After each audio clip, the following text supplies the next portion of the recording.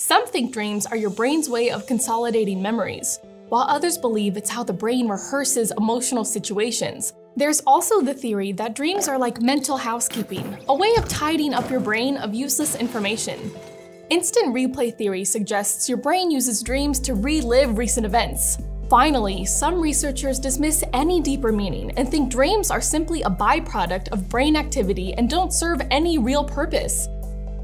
Is that true? They're not nothing. They kind of mean something.